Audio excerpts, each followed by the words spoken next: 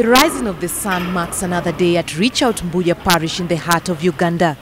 To jumpstart the day, staff who in most cases are clients as well, convene with other new patients to connect the body and mind.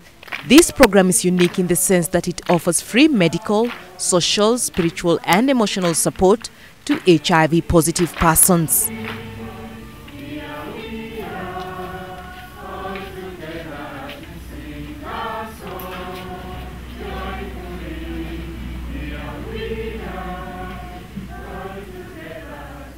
If you're starting ARVs, you should disclose.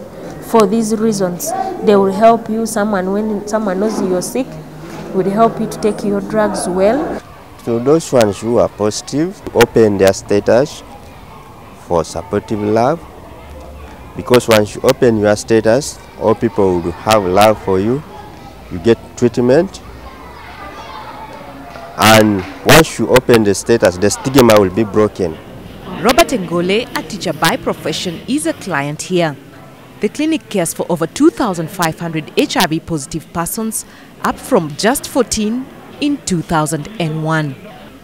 The increase in persons seeking antiretroviral therapy posed a challenge. Limited medical personnel forced the organization to accept volunteers who in most cases are clients themselves.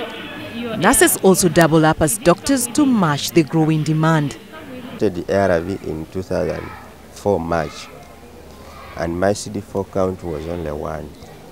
So I continued getting my medication and my life came back, and I was put to be a adult literacy teacher. I've been teaching the adults. Then from there again I started working in the community on HIV awareness, creating awareness and giving testimonies. We can prescribe. We've been through the sessions of ARVs, ART, side effects and all that. But every client that is starting ARVs, we sign, then the doctor countersigns. The doctor reviews the file. Mbuya Parish staff pride themselves on not only treating their disease, but healing the soul as well.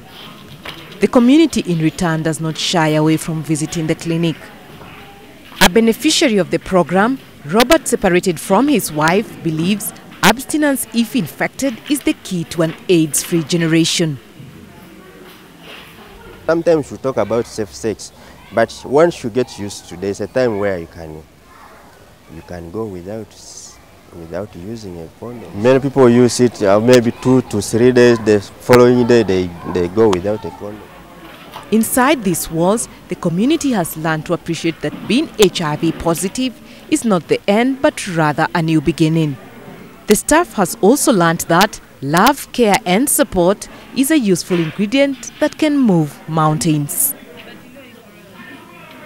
The message is clear: reach out. And that's exactly what the staff at Mbuya Parish in Nakala division of Uganda have dedicated themselves to, helping the local community realize a second chance and have hope of a better tomorrow.